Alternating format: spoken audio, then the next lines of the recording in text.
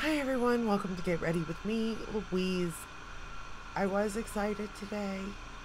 Now I'm not because it breaks my heart, y'all. But let's get started and you'll know what I'm talking about, I'm sure. I'm a big fan of Pat Mcgrath. Y'all know this.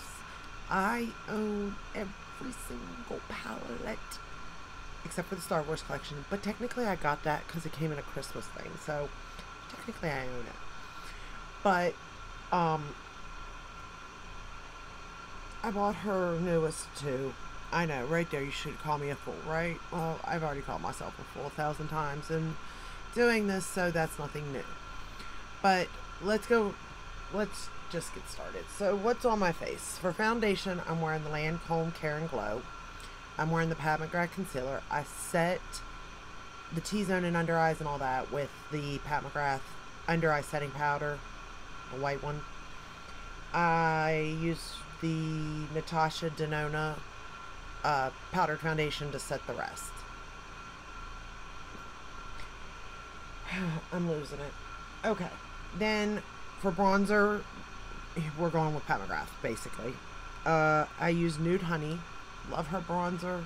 I mean, I own 3 of them. Nude Honey, Dusk Dawn or Dawn Dusk, and Desert Glow, I think. But you can definitely see, like, there's an indentation in this. Like, I use her bronzers. Love them. Blush. I own all of her blushes. The 2 pans and the single ones. Today, we went with Love Struck. For some reason, I thought it would go with this look. Not really, but here we are. Love the blushes. Again, everything's great with them. Highlighter, same way. This one is Lunar Allure. Again, love it. Beautiful. Works great. That's what's on my cheek. Now, for lipstick, I actually pulled out this one. It's Fever Dream. Look at this little... look at this little guy. Ain't he cute, adorable? For nail polish, I'm wearing Cute Colors, I think is the name of it, and Black Swan. Not my favorite color. But, now, with all that said, I bought both palettes. Today, we will be playing with the Opalescent Orchid, which looked to be like a different kind of palette from her usual, what she's been usually releasing. I thought it'd be the most exciting. It's cardboard packaging instead of her black packaging, which is fine because that is beautiful. It is beautiful. So it doesn't feel very luxe though. And you open it up and here's the foreshadows. You basically have like 3 metallic shades and 1 satin shade is what I'm thinking. This is what it looks like on the hand. This one here is that white. It's like a white that flips pink, basically. And then the purple. And then the, like the green teal color. And then the satin shade. I didn't swatch it in order. Well, kind of, but not really. Yeah. It's not so exciting on my hand, to be fair. And the eye look, not so exciting. To be fair, the only color that is like, wow, is this purple. Don't get me wrong, I like this color too, but it's not really a wow factor. And to be fair, I think it's in my Christmas palette. Like, not the exact maybe, but so close. So, there's that. I'm kind of being distracted by this lipstick, to be fair. I didn't know it was going to be red. But here we are. I should have, but I didn't. But it's not bad. And I ain't even wearing a lip liner with it, which is throwing me off. I did get a free lip gloss with this, the clear vinyl gloss. I had it on prior to putting that lipstick on, so that's probably why it feels the lipstick, because it's a matte trans lipstick. And but I put it on top of the, not necessarily, like the gloss had absorbed into my lips, and I put that on top of it though. So my lips were nicely moisturized, so it went on nicely. I mean, it's not bad for a red, but I wasn't expecting a red for today. So, but here we are. But let's get started on this palette because I'm just not in love with it. I'm not. I'm sorry. I hate that. And trust me, I want it to be. Because it's been so long since I've had a Pat McGrath palette that overwhelmed me. I'm not saying I didn't like her Christmas collection or even her Valentine's Day collection, but it wasn't overwhelming. You know, it wasn't like, oh my gosh, you gotta go get this. And I thought just maybe this was going to be that, you know. This was going to be the, oh yeah, you're going to want this one. And I really thought this one might even sell out, but people knew. I think people knew. Where I'm a fool, they weren't. And they knew that it's just pretty pictures, pretty colors. And to be fair, like, the look's fine, but it's nothing like revolutionary. And again, I'm not a makeup artist, so colors and theories, maybe I shouldn't have used all 4 shades together. We're going to take that same pink and run it under the lower lash line. Maybe I shouldn't have taken all 4 shades together to create the look, but I wanted to show you each color. And because I just don't see the, like, it's a pretty look, but it's not like outstanding beautiful look. You know what I mean? I don't know. It's just not what I thought it was going to be, I guess. And I've been wanting so much to love her shadows again, you know, the brand itself. And I'm just, the quality's good, like all that stuff's fine.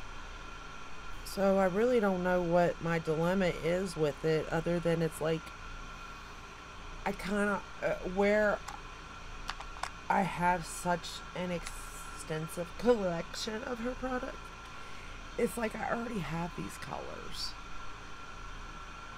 We're going to go into this purple, and I'm going to pat it on this, trying to build it basically the best that I can. Now, using your finger, you're definitely going to get more payoff, as you can see on my hand, versus the brush. That's a given. And don't get me wrong, looking at this on the lid, even with the brush, this could be like a one and done in a way. Well, maybe not a one and done, but like this on the lid with your bronzer, I could see looking really beautiful, because it is just so like iridescent, and when the light hits it, it's just angelic almost. I do think it's a good spring palette, and like I said, possibly if I didn't use these colors all together, it would have been better. You know what I mean? I could see this being a pretty spring palette with a bronzer and then a lid shade. Pick one, you know, pick a color type of situation, instead of combining this whole palette into a look. We're going to take this aqua shade now and put it on the lid. And they do have pigment. And like I said, the shades by themselves are beautiful.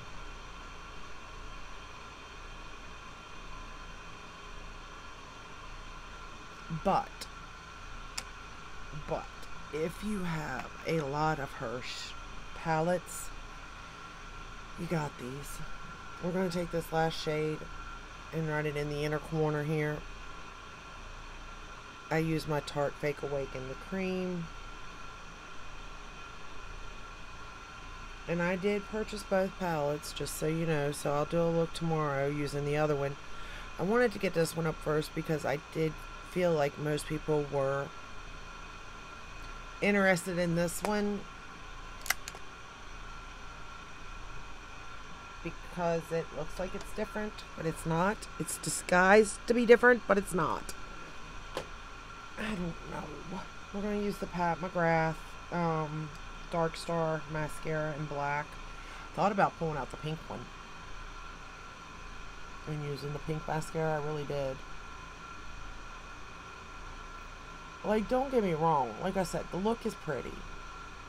But we're not talking about a cheap palette here, you know? And you don't need repeats. So if you have, like I said, a lot of her palettes, you do not need this palette.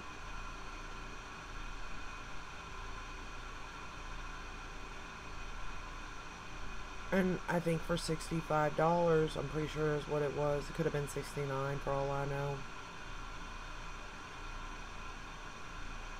And I mean, you could wait for a sale, but again, I just don't think you're going to be missing anything.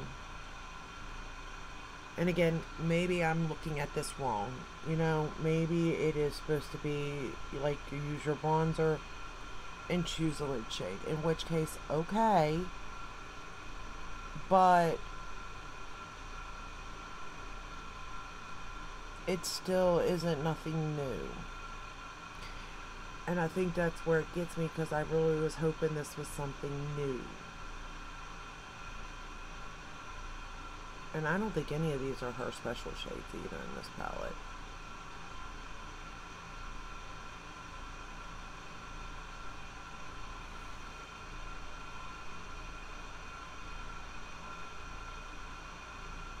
Like, I personally, again, I'm a fan.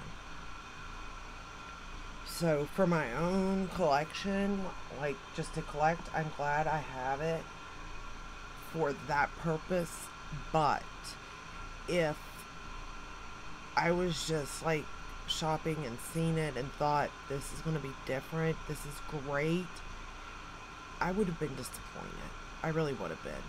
But because of the, you know, I want to tell you about this, I'm glad I have it.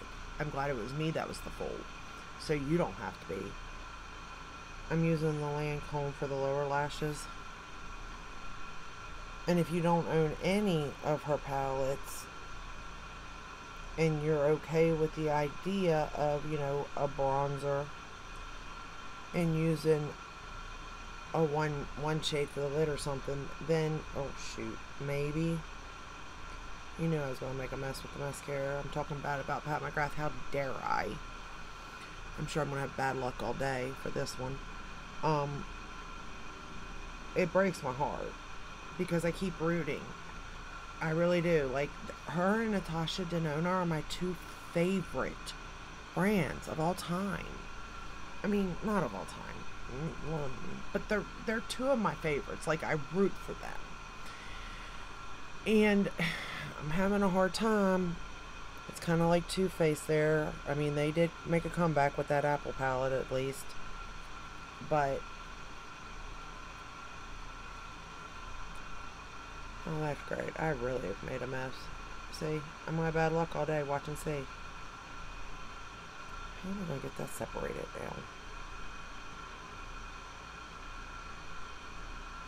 There. I'm trying to keep the lower lash line like not too much mascara. There we go. Got it. But enough.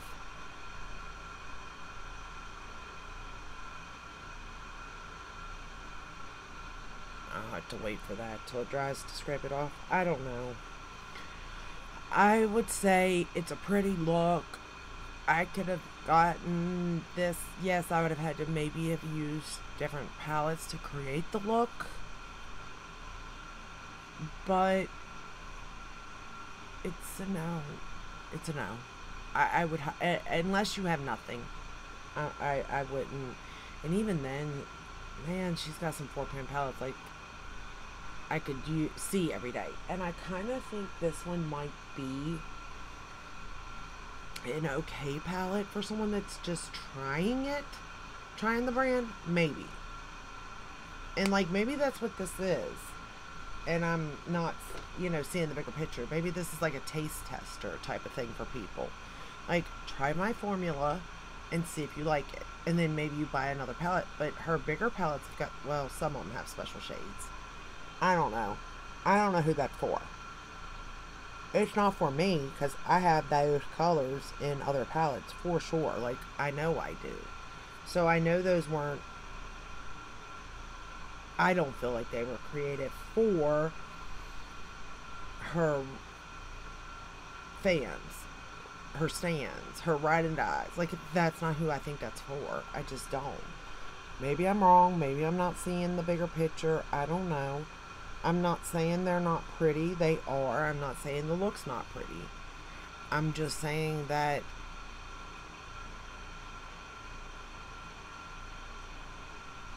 I wouldn't get it. That's just what I'm saying. It breaks my heart. But what I would get is a bronzer or a blush or a highlight. Those are good. Um, Her mothership palettes, pick one. Those are great. Like, that's the route I would go if I was suggesting something from Pat McGrath, to be fair. Her under eye setting powder is wonderful. Chef's kiss. Her lipsticks are nice. Go for that. Lip liners, amazing. So there are amazing things within her line. This just wasn't it. This wasn't it. But let me know your thoughts down below. I'm curious. Did you pick any of this up? Or did it give you the thrills that you were looking for when you first opened it? Because, like, I was excited when I got it. I was like, yes, yes, yes, yes. And I opened it and I looked and I was still excited. And then I swatched. And then I created the look. And then I sat there going, who is this for? Did I do something wrong? And maybe I did. Maybe I did.